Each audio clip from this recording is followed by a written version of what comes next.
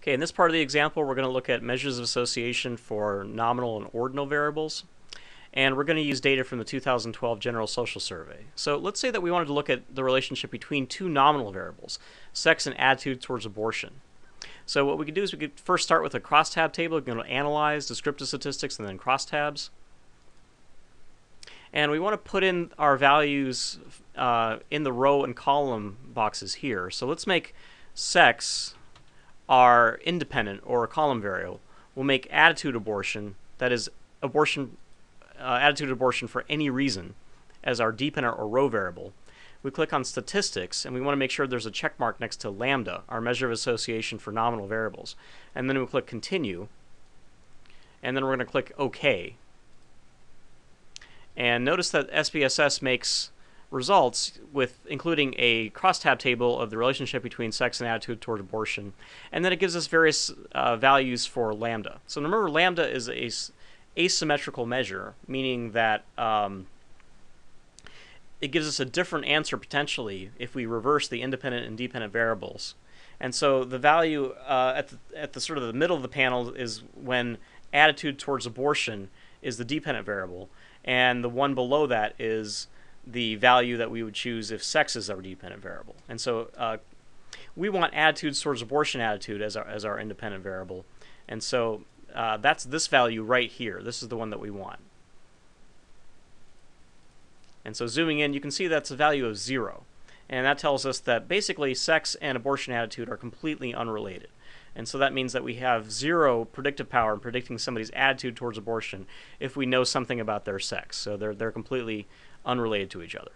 Now, what if we wanted to do the same thing for two ordinal variables? And so if we go to Analyze, Descriptive Statistics, and then Crosstabs, let's say that we wanted to look at the relationship between health and happiness. And let's say we make health our independent or column variable, and we make happiness our row variable.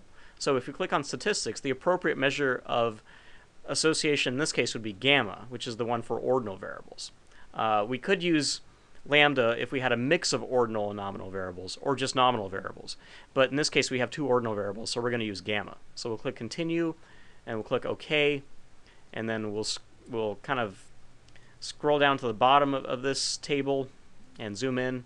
And we see again that SPSS has created a frequency table, a bivariate frequency table, and here's the estimate for gamma. Notice that it has a value of 0.398, which we can round to about 0.4. We see that it's a positive value, meaning that as health increases, so does happiness.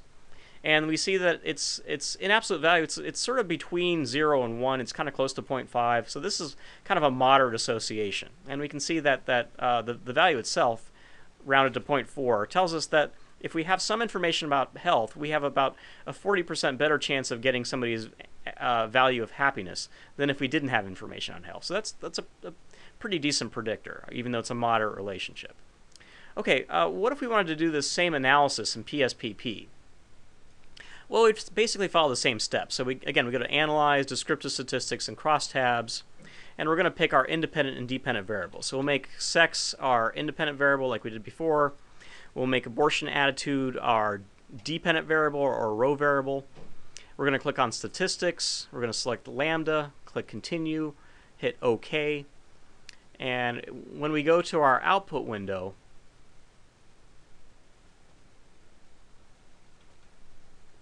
and we zoom in, we find that we get the same values in PSPP that we got in SPSS. Again, the relationship is 0. There's no relationship between these two variables.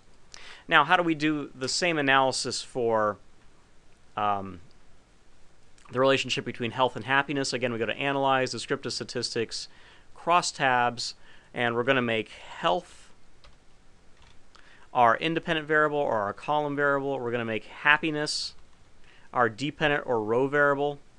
We're going to click on Statistics and make sure that we select gamma, and we can uncheck the default chi-square.